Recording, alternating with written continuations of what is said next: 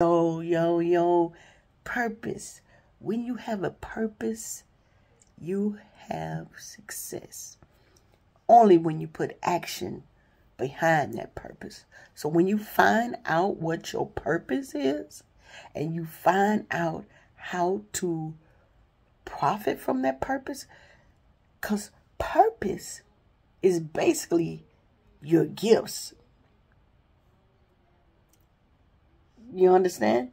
So when you find out your gifts, when God cultivates you and begin to work in you, and you spend more time with him, he begins to show you your gifts. So in the process of showing you your gifts, you begin to see your purpose.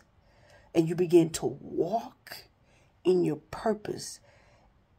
All this as God is cultivating you, changing your mindset, changing your heart, changing your appearance. Because as he begins to do something new in you, everything changes, right? Everything begins to change. Your language, the way you walk, the way you talk, the way you look, every single aspect of you begins to change. And now the most important part because you can see the change coming to fruition, all because he's cultivating you. But the most important part, you have to allow the change to happen. Because sometimes in our lives, we decide we see the change and we fight the change. Now, what I mean by that, we fight that we begin to listen to other music. Our spirit begins to not like the music that we've always listened to the fact that we still like them, but we don't want to hear them as much. We don't want to hear Lil Wayne all the time. We don't want to hear Boosie all the time. Every aspect of our lives begins to change. Everything. I mean, it's so amazing. It's so awesome. It's so electrifying. Seriously. Because you begin to surrender everything over to God. And you begin to see all of this happening over a period of time. You change what you read. You change what you watch. You listen more, you attentive, you focus, you drilled in, you're narrowed to the fact of what you want to happen in your life. So when you begin to let all of this come to fruition, you have to let it come to fruition, because God still gives us a choice. It's free will. We can decide, look, I ain't feeling that right now. Because it's too many rules, you know how some of us be. Because I was once there, and in some instances, I still have to work on, because I'm like, man, I'm grown, I can do whatever. No, it doesn't matter your age. It doesn't matter the fact that you're grown. It doesn't matter that you allow yourself to be in control, because that's what you're doing. You're not surrendering. You're still being in control of what you want to be in control of. You would say, I'm going to give God this little bit and let him, he can do what he want with that. But this over here, no, I ain't with it. And that's where we have the issue.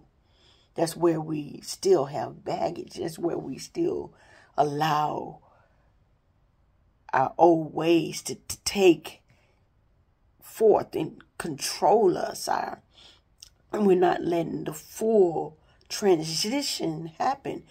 So as you begin to, and you can't help it. You can't help it. You feel the change. You see the change coming about.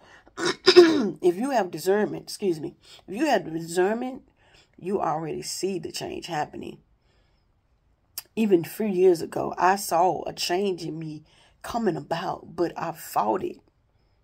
I didn't surrender. I didn't give it to God. So I continued to stay in that same mindset, in that same headspace. It's all about surrendering over your will and allowing God's will to take over your life. And all you have to do is real simple. Just ask God, take over my life. Now, you have to be very careful because you're going to have to let go of a lot of things. A lot of things. Not only things, people. Because some people are not going to like the change that's happening in your life. That even though they may see the better happening with the change, they no longer can manipulate you. So they're not going to like the change. They can't control you anymore. So they're not going to be with the change. And that's a whole nother topic dealing with letting people go. Because it's hard. It's hard to let people go, believe me. Because you're close to them and you've grown a bond with them. So you begin to say, hey, I'm fighting. It's not like it is a spiritual warfare. You're battling against your will, battling your will and your flesh to God's will and the things of the Spirit. So we're going to keep dealing with this, and we're also still going to be dealing with the power of the tongue, life and death in it. Still, we're going to be dealing with getting to know ourselves. And to get to know ourselves, it's a lot of ugly stuff in us. Me first. It's a lot of things in me that need to be rid of. Once you remove the main thing that you may seem to think is the main thing, it's a lot of other avenues and a lot of other fleshly things that will grab hold of you, even though the enemy will say, okay, you drop that down, you surrender that. Okay, what about this? You ain't stopped doing this. You ain't stopped drinking. You ain't stopped cussing. You ain't stopped lying. You ain't stopped doing that. But you can have all that. But you got to be careful with that. Us, have to be careful with the fact that we haven't surrendered all. That's why the Word of God said, surrender all.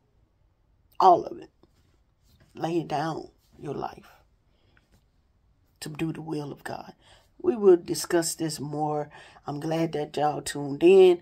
Thank you for watching. Make sure you like this video, comment, subscribe. Please give me your thoughts down below. Let's get it. Let's go. Next video tomorrow. Stay tuned. Turn on those post notifications. Peace.